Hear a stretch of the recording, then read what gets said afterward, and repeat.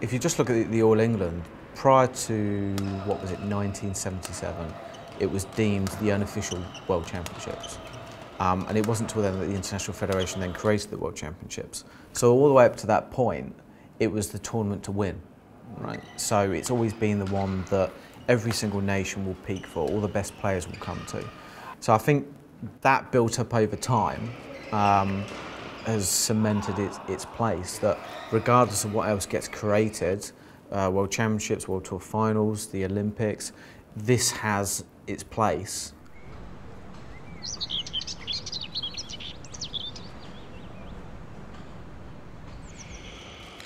I was in Asia a couple of weeks ago and I'm sitting down with an agency, and the way that they talk about the event is there's so much passion. He said, I've grown up since a youngster watching this event, right? Watching this tournament is part of my life. They don't talk about that with their own domestic badminton tournaments or anything else across Europe. And that's why I felt that we need to be telling the story more and better. I'm Nathan Robertson, the last British winner of the YONEX All England and now national badminton coach. The All England's such a special event because it's the pinnacle of the BWF World Tour. It's the Wimbledon to tennis, as in what this is to badminton. Coronavirus, it's out there, it's going to hit our sport hard. I just hope we get to the end of the All England on Sunday, and then I think we're going into shutdown mode.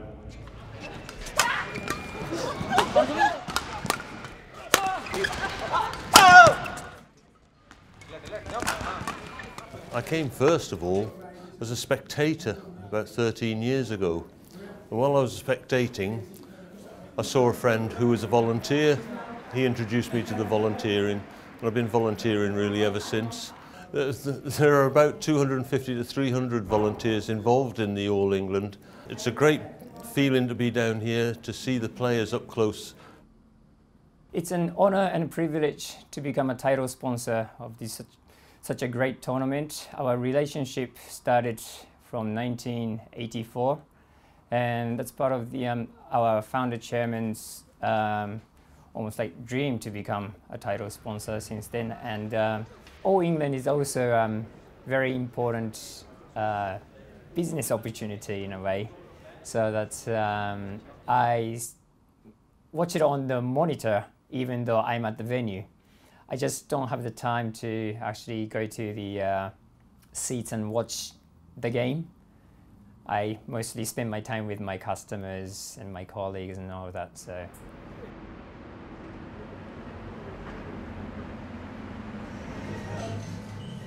好像一个选手梦想的公开赛，然后以前就很向往来到这个比赛，所以会很珍惜。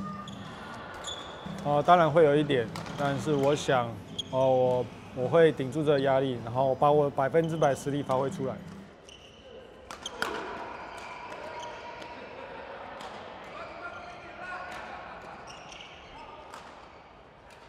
My name is Victoria. I'm Joe's physiotherapist. Nice.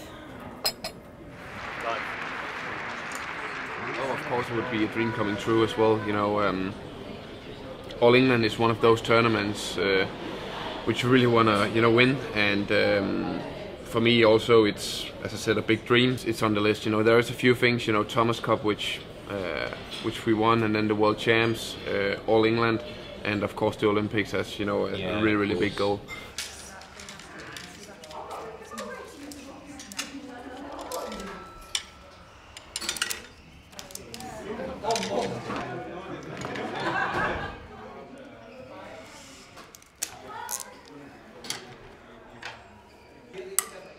This is for the man, this is for Lindan. I've been working at the All England now since 1994 when it first came to Birmingham, so that makes this my 27th year stringing at the All England. This week we would expect to do between 400 to 500. Players will arrive from tournaments or from training camps, either with strings broken or rackets that have lost their tension. So we get inundated with rackets the first couple of days, and then we spend the rest of the week trying to catch up, essentially. When you start out, it'll probably take you an hour, hour and a half to do a racket. We reckon probably about 20 minutes on the machine, 2.5 an hour over a course of a day, and you're doing pretty well. I'm a YouTuber, and you can call me a social media influencer, but at the end of the day, I'm just another massive badminton fan that loves badminton so much and just want to promote badminton to more people across the world. In 2016, when I tried to buy a racket, I saw there was actually no reviews at all online, so I bought the Dura 10 and then I made a YouTube video on it, and surprisingly it got 50k views. So from then on, I just felt like I should just continue making some videos for fun. So currently I have about 34,000 subscribers on YouTube, and I have about 15,000 followers on Instagram.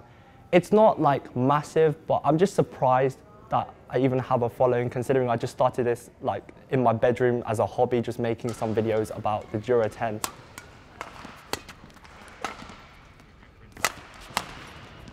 You know, I've been waiting to win this, and my latest was I lost in the semi-finals. But I think, yes, this time I hope and I wish that I do well.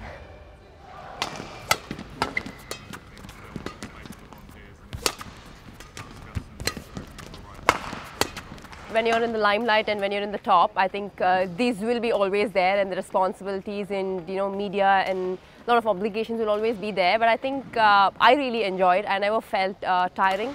You know, when I was really young, and I would look up to the superstars and a lot of people giving autographs and photographs and interviews, and then I used to think that, you know, okay, one day I want to be there. And when I'm finally there, I think it's time to enjoy, and I do really enjoy it. This is one of the greatest tournaments in badminton, the world's tournament. So every parent wants their children who participate here to win this prestigious tournament. And I'm glad that I'm accompanying her for the past 3-4 years. Is it nervous watching her? Do you get nervous? No, because I being a sportsman, so I don't feel so. But as I know about the game, I give her some tips during her practice sessions, and of course an encouragement during the match.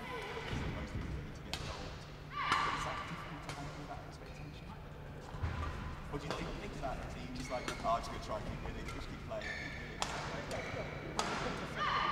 Yeah, the All England is one of the oldest tournaments, and it's so prestigious for us.